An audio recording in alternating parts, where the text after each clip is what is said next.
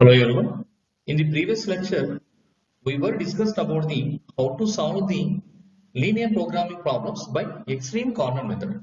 In this lecture, we will discuss about the isoprophet function line method with one example problem. Let's see the example. Use the isoprophet line to solve the following linear programming problem. Maximize z equal to 15x1 plus 10x2 subject to constraints 4x1 plus 6x2 less than equal to 360, 3x1 plus 0x2 less than equal to 180, 0x1 plus 5x2 less than equal to 200, x1 comma x2 are greater than or equal to 0.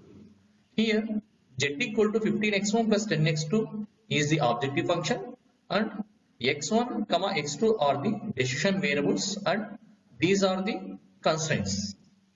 Let's see the solution. In the solution, first we have to find the feasible region. We already discussed in the previous lectures for how to find the feasible region.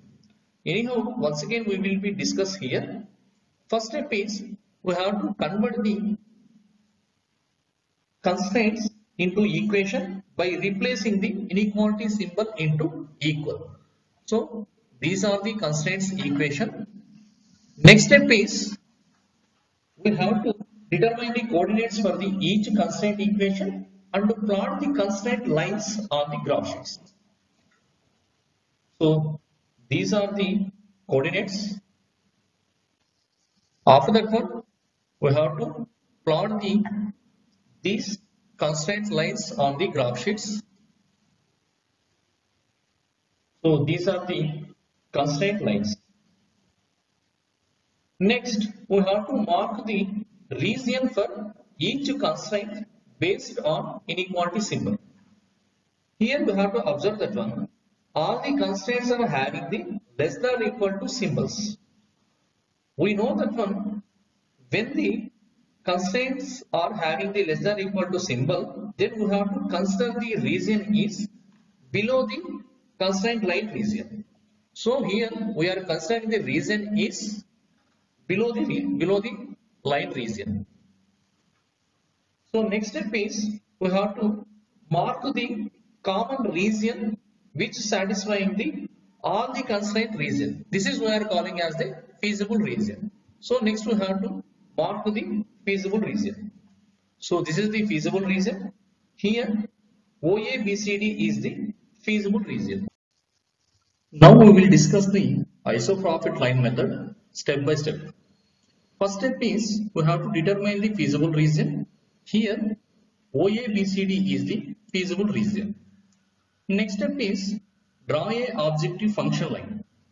For this, first we have to determine the slope of the objective function line, that is x1 by x2 equal to coefficient of x2 variable divided by coefficient of x1 variable, that is x1 by x2 equal to 10 by 15.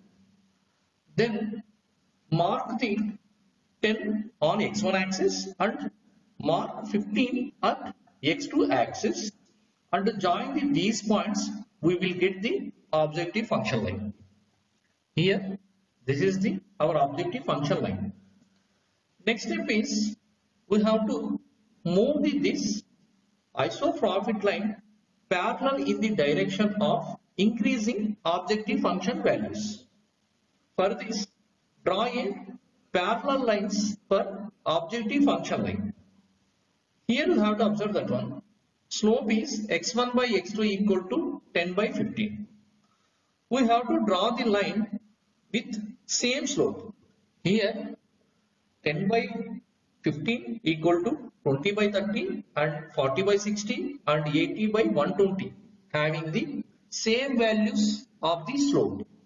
So we have to draw the lines with the coordinates of the 20, 30 and 40, 60 and 80, 120.